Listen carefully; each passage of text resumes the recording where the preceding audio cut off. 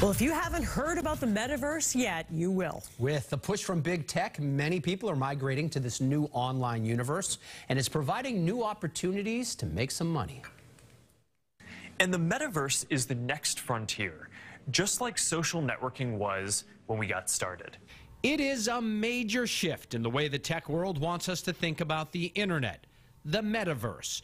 Jon Radoff is the CEO of the gaming platform company called Beamable, and says the movement to a more immersive digital world has been happening for some time.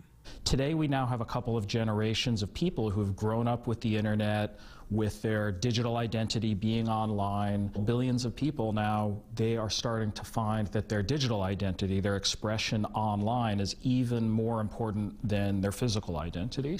Radoff is among those laying the groundwork for the Metaverse and says it all begins with video games. Players are going to be creating content, they'll be crafting experiences, they'll be like dungeon masters, leading adventures. This is what many of us grew up on, Nintendo games like Super Mario Brothers, beating 8-bit beasts and collecting lots of coins. But now, blockchain-based games like Axie Infinity could allow players to get a real payday. It's kind of like Pokemon, where you buy a character and then you can make your characters more powerful, or you breed characters together, and they can earn money by participating in the economy of that game. Or buy land next to Snoop Dogg in the Sandbox game, which looks a lot like the rapper's own home in California. You will be adding art to the game. You'll be a crafter within the game. You'll make worlds. You'll make fashions.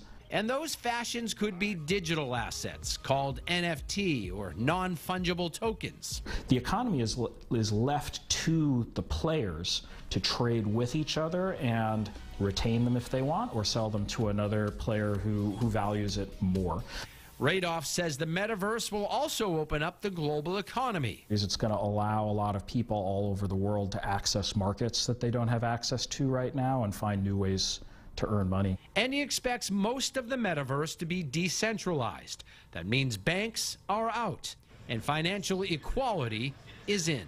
Well, you don't have to be blessed by a gatekeeper anymore.